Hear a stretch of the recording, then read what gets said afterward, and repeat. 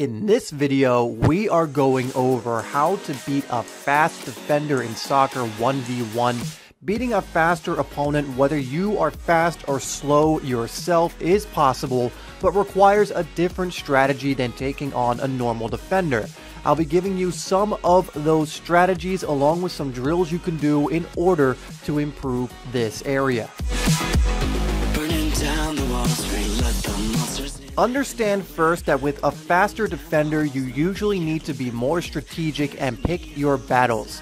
We'll see players like Rashford, for example, run at certain defenders every single time because he has the beating of them. However, for most of us, we don't have his blistering pace, which requires us to be more strategic. He would also have to adopt a different strategy, say facing Dani Alves, than a slower player he faces on a regular basis. So first step is be strategic. You don't need to take your man on every single time. Pick your moment to strike and catch them off guard. Next is you need to use skill moves to your advantage. I can't tell you how many fast players I've managed to beat because I've been able to create space or fool them with skill moves. You need to off-balance them so that they can't recover in time. Moves like the step over I have found work very well at this. Many times, for example, a step over will cause the defender to move in the way that I fake or cause them to dive in. Either way, this plays into your hands. Develop your skill moves to the point where you can fool many defenders. These will come in handy when taking on faster opponents since you won't really be able to beat them in a straight foot race. What I recommend you do is that you pick 3 skill moves that are going to be good for your position, and then you work on them as often as you can and try to master them.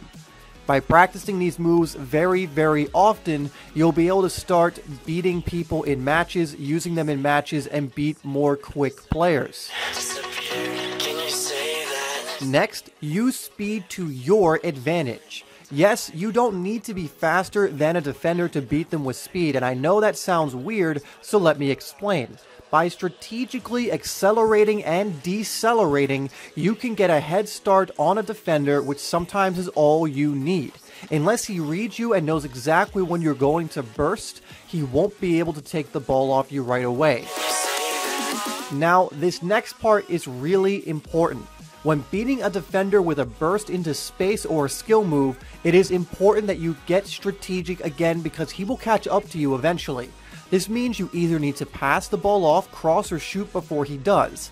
However, if you want to continue dribbling and that's more advantageous, you can do something else, which is cut across him. If you beat a defender and then quickly cut across him so that you are directly moving in front of him, he has 2 options usually. And that is to let you go and let another defender get onto you, or he can foul you. Either way, it works out for you. If you get in front of him after you've moved past him, it doesn't matter if he's fast or not. To practice this, simply practice decelerating and accelerating. One drill that I really like is called the Brazilian box. Now, I've gone over this drill many times before, but it's great for practice dribbling with the ball in close control, bursting with the ball, and then practicing your deceleration and acceleration. Doing this drill often will help you become more strategic with your speed.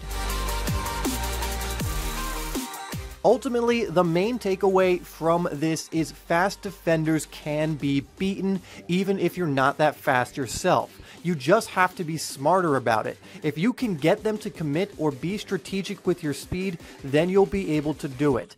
Don't get discouraged if you're not as fast as a defender. Remember, like I've already said, there are many other ways to beat them.